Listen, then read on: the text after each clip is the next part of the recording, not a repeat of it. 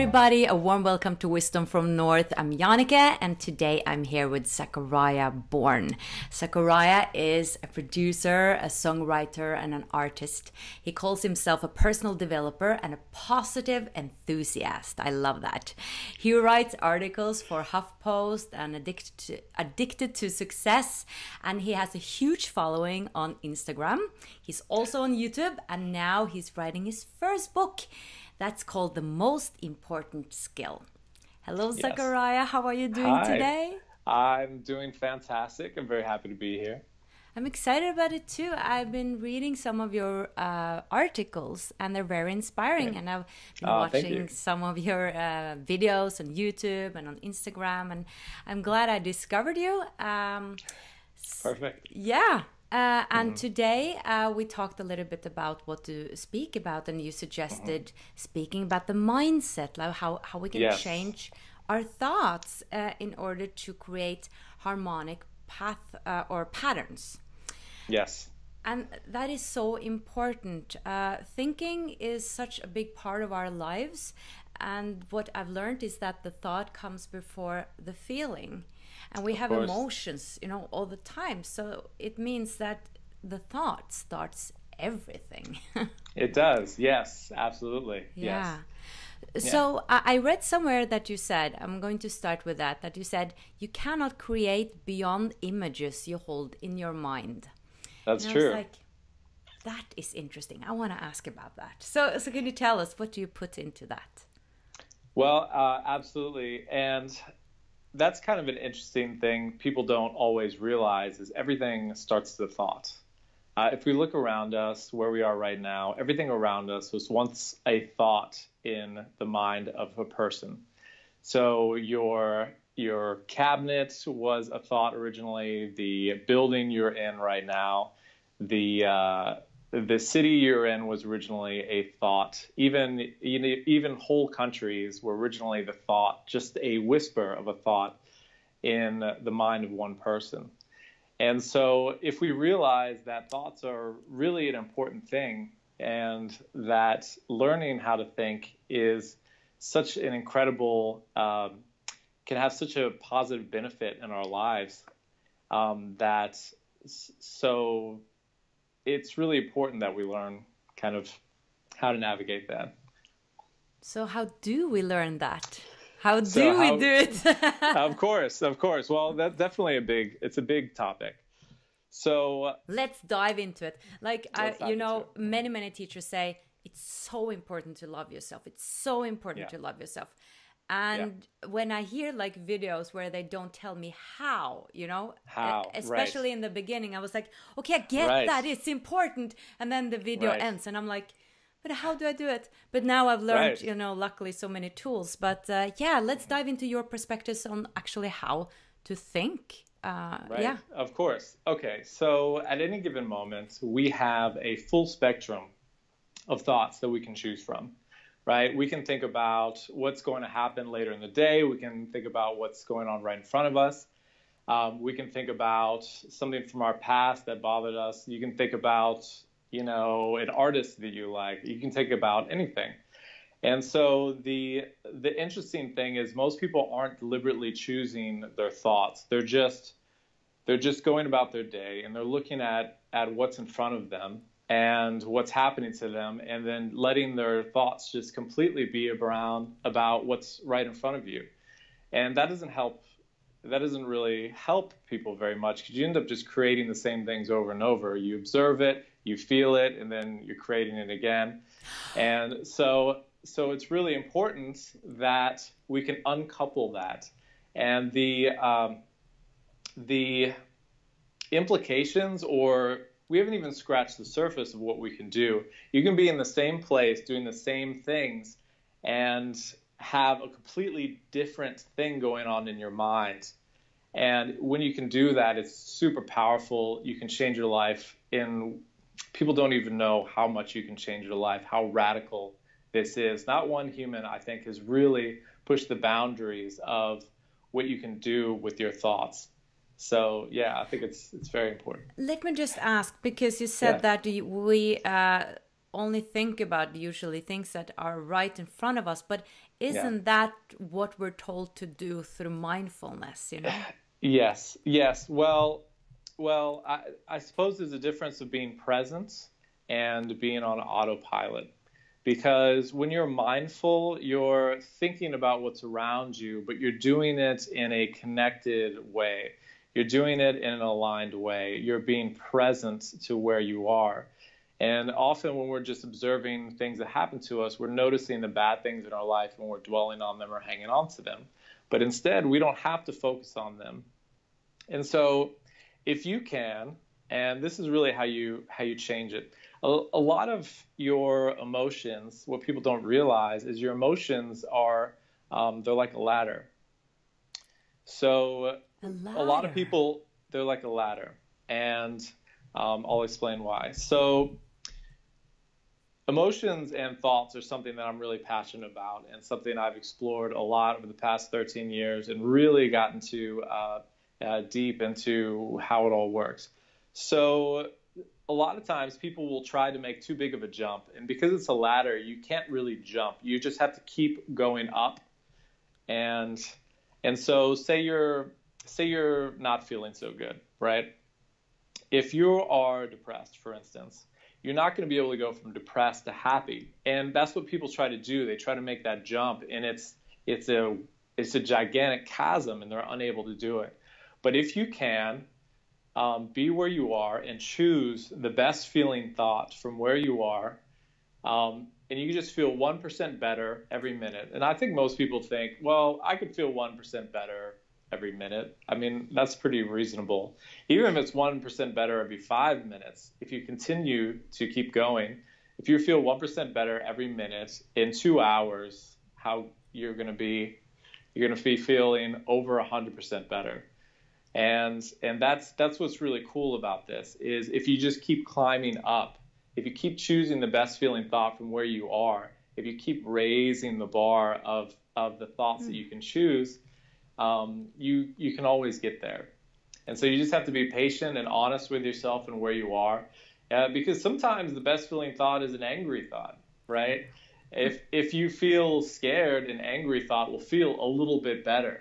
And so, but you don't want to stay there. You have to keep going up. You have to keep going up.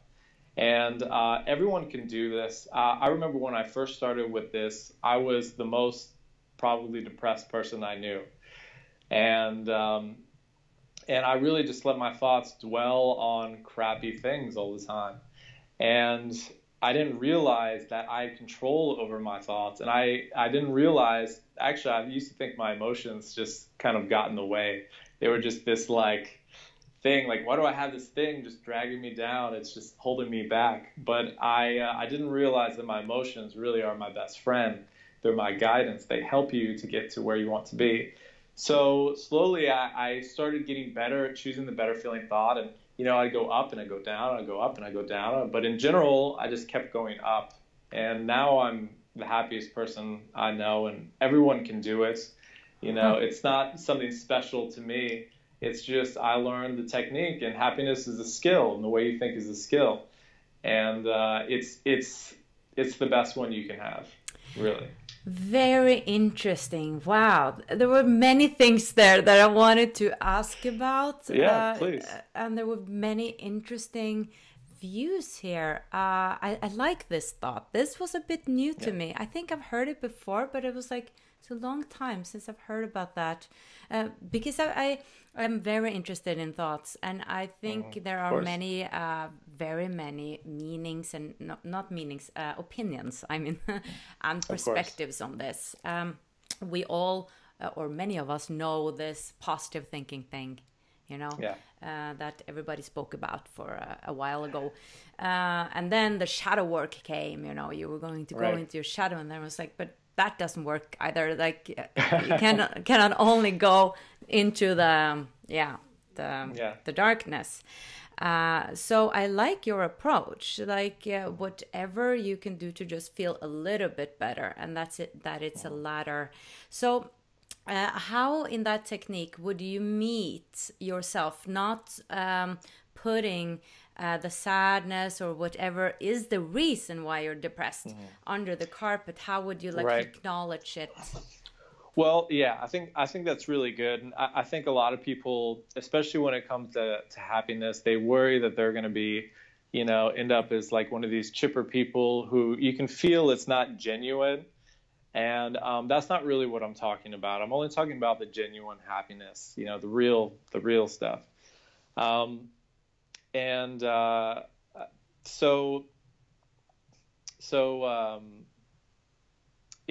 If your emotions they really are your best friend. You really have to stay connected with them, and you definitely shouldn't sweep things under the carpet. They always have a message for you.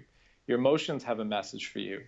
And so when you're thinking about something and not feeling good, you have to know that that's not, it's not serving you to think that way. There's a better way to think about the situation you're in. And you can think about any situation from a positive place, no matter how bad or crazy it sounds. There's always a way. And learning how to find those is really important. So you definitely always want to receive your message. If there's an emotion, it's trying to tell you something. It's just an indicator. Emotions are just an indicator of what you're thinking, and if it serves you or if it doesn't. So receive the message, and then try to aim back toward the positive. And you just want to keep moving in that direction, because our emotions really aren't about what's going on around us, and often we think they are, but it actually is not about what's going on around us. It's what we think about what's going on around us. And because you can always change the way you think, there's always a way to see it from a positive view. Yeah.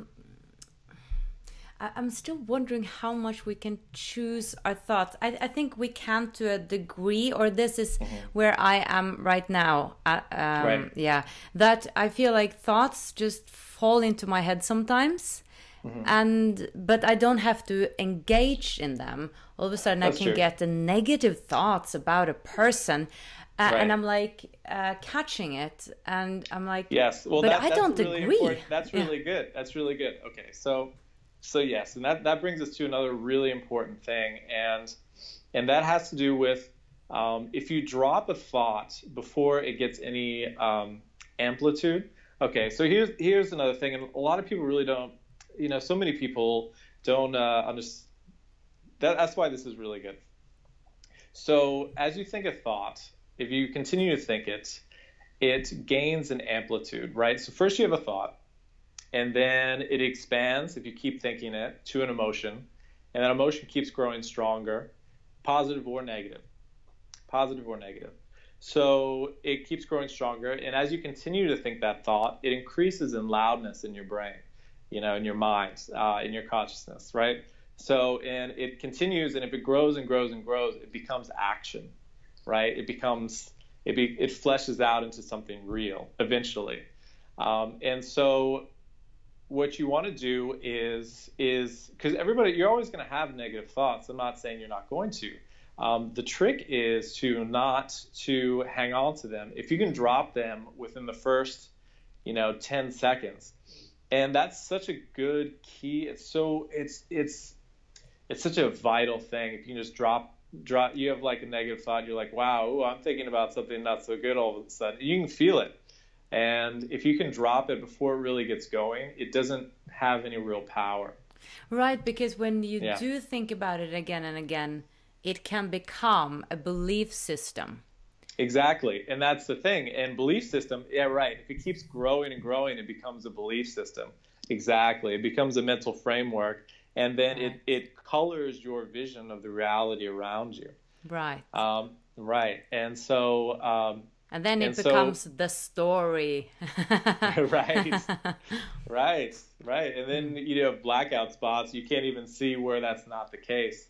Yeah. Yeah, and so it's really important to drop it within those first 10 seconds. That's something that has really changed my life, and I definitely recommend that for everyone. Yeah, and it's such a complex thing with thoughts because, like I said, when I get this negative thought about a person, I'm like, what? I don't even agree with that. This person is totally fine. I like this person. Well, who is this? And then I think... Where did this come from, right? Yes, that we are affected by a lot of things, that our thoughts aren't always our own. And sometimes I can get inspired thoughts, which I don't think comes from my ego. Or like telepathic communication. Like I was sitting on the bus today and I was like, such a long time since I talked to my friend Camilla. And I wonder how she's doing. And then, 5 minutes later, I see that she called me. So I'm wondering, did I send the message? Did she pick it up? Or, Well, yeah, that definitely has to do with alignment and synchronicity. And that's the cool thing about the ladder is the higher you climb on it, the more great things like that, the more in sync with things in the universe and in your life you become. And the more you can you just think about something and then it starts happening and then you connect with things. Because when you're up high on the ladder, your energy is flowing freely. You feel good. Things are really working out for you. All these seemingly miraculous things kind of start popping up all over your life. And you're also able to have clarity and able to see, what's happening. And so you notice when you're not in those resistant states, that's when you can really sync up with those times when you think of someone and there they are, or I have this amazing thing that happens to me in New York all the time is I'll watch something like a TV show or I'll be looking at a news article about someone and I'll start thinking about them and they'll show up in my life the next day. It's happened to me 11 or 12 times. I was watching Game of Thrones and then I ended up meeting Peter Dinklage. I was watching Damages, and then Glenn Close walked by me, and it just, it's amazing. It can be really shocking sometimes, and that's the great thing. When you feel really good, things are flowing to you, and you can have a lot of those incredible spiritual experiences and connected experiences for sure. I love when I notice it because I really want to pay attention to it and say thank you in a way because I know it is so magical. I know it's a gift when I experience synchronicities, and when you focus more on them, they become more and more as well. Right, exactly. Because those thoughts expand, and that's the thing with this universe, I believe in the more, or what we put energy into is what comes back, and then that is the same for the negative things too, which is kind of complicated. So you said you had been depressed, and I've been as well, and in that state, that the last thing you want to do is think positively. It's the last thing you want to do. And when people say feel grateful, that's what I don't feel. It's too big of a jump. You can never make it. It's because of the ladder. You can't. I'd be trying to like jump a ladder 100 feet. It's impossible jump, and it's just annoying. It feels annoying when you can't make it. And they're like, oh, just do this. And you're like, just do this? What do you mean just do this? And that's because they're on a different place in the ladder. And so it's easier for them to find that. Can you talk a little bit about that, your journey, and how you actually managed to go this ladder? Right. So when I was 17, I moved to New York, and I went to school here, and I was in acting school. And one of my professors introduced me to personal development. And at the time, I didn't really think, before I didn't really think much about it, but it all of a sudden became very, very pertinent to me. So I became very ravenous about it, and I started reading books. hundreds at this point, and I became like a guinea pig, and I just tried to experiment every little thing I could find on myself, and it just kind of consumed my mind. Like, oh wow, I didn't realize I can change myself so much, that this is just such an open format, and I can reprogram myself to have a much better life. And thousands of hours of audio later, listening and applying, over the past 13 years, I became really good at it, and I started helping people, and I became really passionate about it because I would see people who are in a rough place, and I could guide them on how it all works. And that's the great thing. It's universal. It's a universal thing, how our minds and how all this works. And once you have a taste for it, it's like you can never forget it. It really, you'll always know why you have a negative thought. You always know how you can change or shift how you feel. And it really sets people free. And because I think joy is the most important thing in life. And what could I do that's better in this world and to help influence people into a much happier state, into a better life? I think it's the best. So yeah, I guess that's a journey. Yeah, thank you for sharing. Of course. I think it's interesting. I noticed in myself, especially a while ago, and also with others, that there's an attraction to some darkness. There's some attraction to some melancholy, some being sitting there longing for something and not being, feeling that everything is okay, and looking for what's wrong in my life instead of what's right in my life, or what's right about me. And I see that with others too. That is like talking about everything that is actually wrong. Right. So do you have any or thoughts about why we're so drawn to that?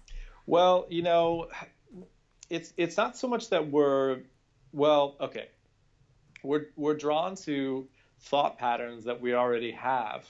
We're drawn to belief systems that are already established. They're most natural. It's like the most well-worn path for most of us. It doesn't have to be the case. Because the whole thing, it's open, but us as a world in general, we've sort of focused on the negative, and so it's like we've worn a groove into those areas, into those directions, and you don't have to. It's you can wear a groove into feeling really good. It's just very few people in society do it, but I highly recommend it. And it's something that I've done, and it all. As you climb the ladder, it becomes more natural to be in different places, right? So right now we kind of have different set points, different places we're most comfortable. We build up a lot of amplification on certain areas on the ladder on different subjects, right? And on different subjects, we're in different places on the ladder, right? So we naturally just kind of go back to. Because we're attracted to where we already are, where we've already kind of worn the path into. Right, makes sense. But we can change that, and that's something. It's an analogy I use with my clients also. So for some people, a happy thought, right? If you can kind of think of it as like little synapses in the brain, right? A happy thought might be very new. Maybe it is to a lot of people. They haven't been up in a really good feeling state, so it might be very new. So if you have these two little synapses, you have your first little happy thought, and you just have this little tiny thing connecting them right in your brain, like these two cells together, right? But it so easily snaps, right? If you don't really think about it again. But if you continue to think about it, right, then it becomes like a string. It's getting a little stronger, right? It doesn't get pulled apart so much. So the happy thought, it's a little stronger. And then you have another happy thought, right? A little stronger. Another happy thought, a little stronger. Another happy thought, a little stronger. You're creating new neural connections in your brain. And they've actually seen this. There's been a lot of studies on this, that this is actually what's happening in our brains too. So, and then you have another happy thought, a little stronger, right? Now all of a sudden it's kind of like yarn. It becomes quite strong. And so we're a little more attracted to it. But other things, they're like, the connection between the two things is like a giant metal wire, right? So you have to you have to keep making it stronger and stronger by rethinking those thoughts, rethinking those thoughts, rethinking those positive thoughts, rethinking, and then all of a sudden the positive thought becomes stronger than the old negative belief system, and the old belief system starts crumbling away, and then the new thought, you start becoming more attracted to that, but also it just feels better, you know. So this is really inspiring. And I can notice that too. And it was so good that you mentioned that we're on different places on the ladder concerning different areas, different subjects, right? Subjects, and we're yeah, and that makes sense. Like, for instance, you can be very happy about your career and everything, and believe, and then when it comes to love, it's like, no, like I will never, exactly. And that's super important. And I think a lot of people don't understand why they're attracting what on different subjects. And that's really why, right? So say someone around career feels amazing. But what's going to happen is, because they're high up on the ladder on that subject, they're going to attract really positive things on that subject, right? And then if they're not feeling so good about love, they're going to be completely blacked out to what the possibilities could be, or what good things to attract on that subject. But here's the thing, if you can shift that, and most people never do because they try to, again, make too big of a jump, right? So if they feel powerless in love, you have to just take it up a little bit at a time, but eventually you can turn any subject into a blissful state. It just requires a certain mindset to do so. And you have to be patient and really honest with yourself on where you are, and you just keep moving it up. But it's actually amazing, because if you can take a subject and radically change the way you feel about it, it's like the whole world opens up on that subject. It's incredible. And I definitely recommend that for everyone. That's what I do. That's what I try to do with my coaching. You guide them up just a little bit at a time, But, you know, the change you can make in 20 minutes of deliberate focus is incredible. But we have ADD, and so we never, quite make it. Yeah, because in one way, I feel like, wow, change a belief system, that takes ages. And nowadays, I feel like people are saying, no, things can happen much quicker. All of a sudden you can just see. So I'm not sure with myself. I feel like it feels like that some belief systems are just so deep down, but so I don't know if that's a belief system that I believe that, right. That is true. Well, it can be really deep down, and I think there's just not a lot of tools for those things that are really deep down. There's something I do with my clients called the boulder process. And what we do is we take it, we really honestly feel how heavy it is. And it can feel so heavy, it's like a planet. It's so dense. And what we do is we try to move it up. You just try to move it up and move it up. And it's so slow at the beginning. It's like, is it even moving at all? And so to move it just a little bit, it feels like just like an inch at the beginning. It takes a little while, like several minutes of deliberate focus, and just to move it just the tiniest little bit. But then it starts moving more, and then it starts moving faster, and then it's a little bit faster, and then a little bit faster. You feel lighter, you feel more flow, more energy flow, and you really can do it. But yeah, there's really not a lot of tools that can do it, but it's definitely possible. I do it with people all the time. A friend of mine, one of my clients, they always had a problem with their body, and before you knew it, we had changed the way they felt about it so radically, and they really haven't had a lot of negative thoughts about their body since. And a couple months later, they basically have like a six-pack. It's incredible, because the higher you get on the ladder on a certain thing, the less effort things take.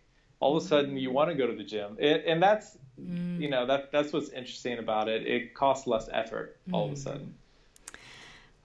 I was just thinking about my own thinking, that I've noticed that there is this subject that really brings me down. And sometimes it's like I can feel it here, but I'm like, okay, I know it's there, but I'm not going into it. And sometimes I can't not go into it. And then it's like I'm wearing the thought in a way, and then it crawls in, and all of a sudden I'm right in that problem. That's right. But then I can wake up in the morning and it's not there, and I can think about it again. Oh no! That's right. That's right. Yes, that's exactly right. And we're all like that, and it totally makes sense, because on that subject, the ladder, right, is low. So So that's a beautiful thing. Also, when you think about a thought too much, sometimes you get these runaway train situations. We all get them. That just means you allowed it to grow too much. If you dropped it within the first 10 seconds, it wouldn't take over. But, sometimes you're not really paying attention to what we're thinking about. It happens to everybody. It's a thing we're all getting better with. Sorry. Yeah. But first thing in the morning, you're always clean. And so so what I do, and one of the best things I've done, is I don't let my feet hit the floor until I have a giant smile on my face. Oh. And it really sets up the energy for the day, how you feel for the day, because you've already got some power going in that direction. And once you have more power going in that direction, it's kind of hard to get off of it. So if you started strongly in a positive direction, it takes much more to get it to go back to that negative place. I'm going to throw something in here. Please. I'm quite aware in my dream world, so I feel that I'm very affected or influenced by my dreams. So the way I wake up in the morning often has to do with how I felt in the dream. Right. What I did. But I'm thinking there as well, So, yeah. But I also wanted to mention that I have a teacher, I go to this school, the self-development school. And with this topic that I was talking about, she meant that I needed to look at the pain. And I think there is a lot of wisdom in pain if you learn from the wisdom. Right. So I really did that, and I want to share that. I really went into the pain, because I think that I had been pushing it down, and I got down, sometimes, but then I pulled myself up. I didn't address that issue. And then I did that one evening, and it just felt like my whole world was collapsing. It felt like I was collapsing. It felt like I was going to die. And afterwards I thought about this. Maybe this is the dark night of the soul or something similar. Maybe this is what they're talking about, because it was all of a sudden so dark. And then it lightened up after a few hours. And then when I woke up next morning, I was light as a feather. It was so strange. Like I woke up and I could sing like morning rising is something. Right. The whole energy was completely different. And my point was perhaps that I took that big problem or that thought and I really delved into it, and I kind of released something. Yeah. Well, there's several things that can happen too, and that's the thing. When we try to keep pushing stuff down, it never works, right? It just ends up kind of spurting out in other ways. So I think it's really important to always feel your emotions and to receive that message, because that pain is there telling you something. Now, what also can happen is sometimes sometimes we completely avoid a subject. And if we were to put ourselves into it, we can move it up just by being there for a few hours. And so it kind of just naturally comes up because it's such a low place, but our natural set point is higher than that. That'll kind of, over a course of hours, it can sort of move in the right direction. So, but you don't want to keep dwelling in it, because it can kind of consume things. But I think you should always receive pain. pain is always there telling you something, and when you receive it, it typically doesn't hurt anymore. And so, yeah, that's always a really good thing. Right. I mean, people say that when you see it, it goes away. Like, my experience is that it doesn't go away immediately. Right. I think to me, I think you have to see it, really acknowledge it, and you don't have to figure out what it is about. Sometimes that can be good too. Go to therapy and really dive into it if it's heavy things. But I think truly feeling the emotion. I remember one time I sat down and I felt rejection. I went into rejection. And it started getting bigger and bigger and bigger, and it was burning on my chest all of a sudden. And I was like, oh my goodness. And I just sat in it and sat in it. And when it dissipated, I felt so light. And after that, I've noticed that I don't have this big issue with rejection anymore. So I think I really met that feeling, but you're so right. We shouldn't dwell on it. And that's, I think, the challenge in a way, to find that balance. Yes. Well, yeah.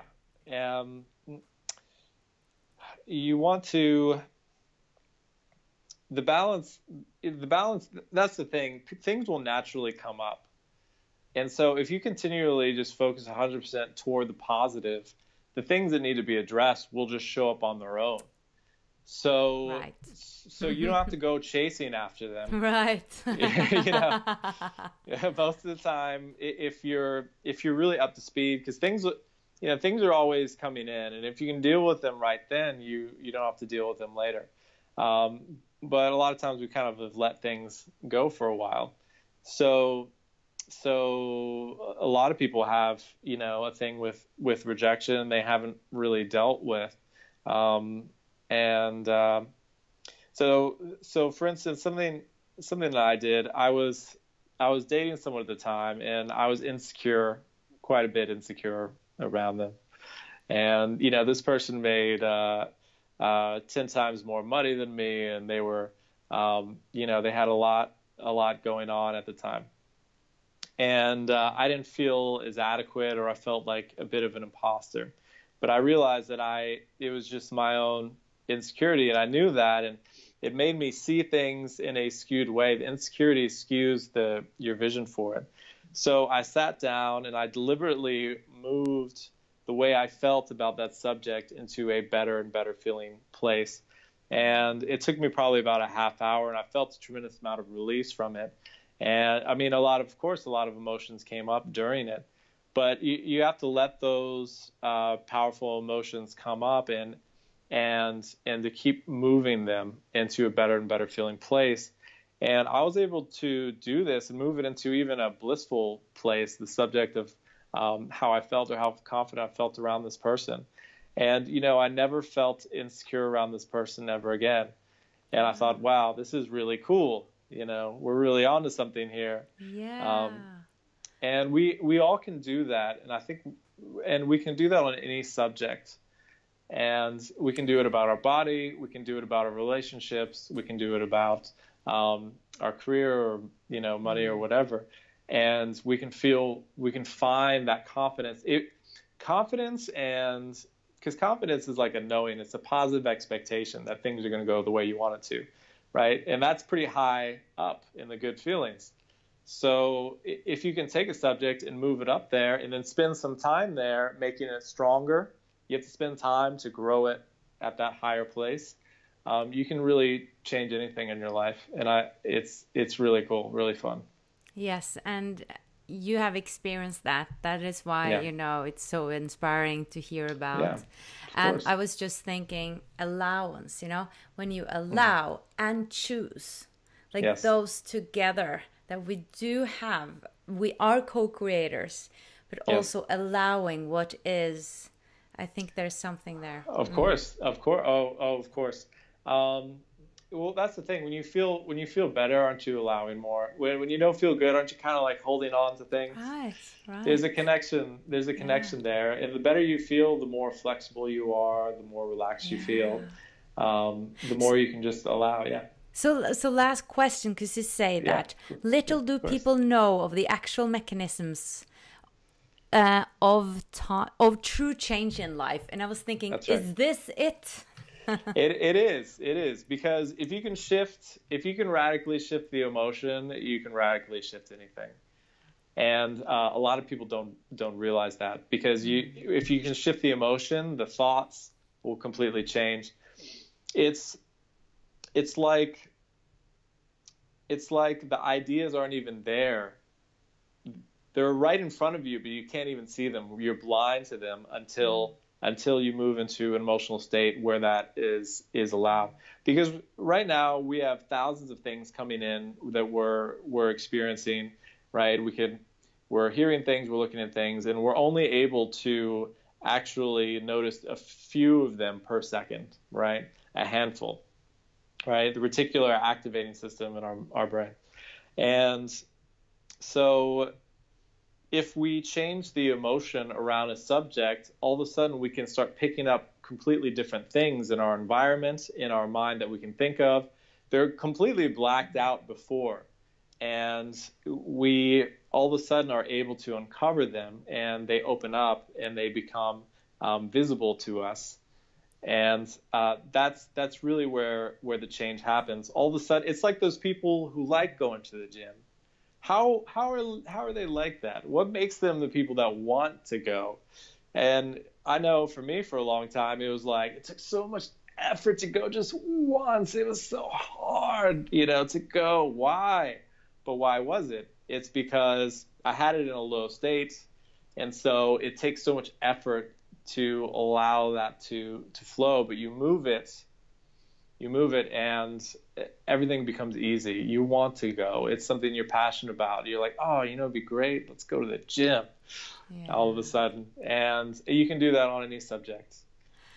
I mean, this is true empowerment. This is true self-empowerment. And that's why I keep saying we're so much more powerful than we are, We have not even scratched the surface. Oh, yeah.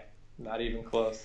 And that's the good news, That is good news, that to know that we're always more. When we think, I can't go higher now, or this is it. No, it's always more, always more. Unlimited. More. It's unlimited. Yes. Yeah, you just keep going. Yeah.